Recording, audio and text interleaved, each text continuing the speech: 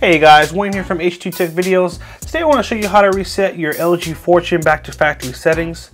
We're going to go to the settings app, and the first thing you're going to do is go to general and go down to your accounts.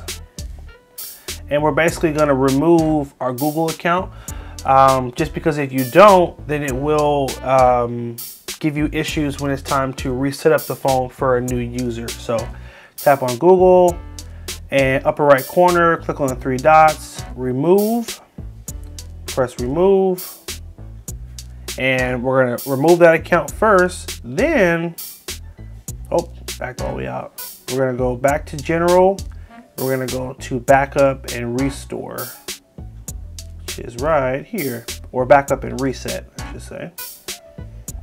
And then factory data reset, we're gonna tap on there. And then there is a memory card plugged in, so you do have an option to erase the SD card as well. We're not going to check that though. And then you're going to tap erase phone. And then this is the final step. Hit delete all, and that will completely reset the phone back to factory settings. And it'll erase everything off of it and set it up like brand new.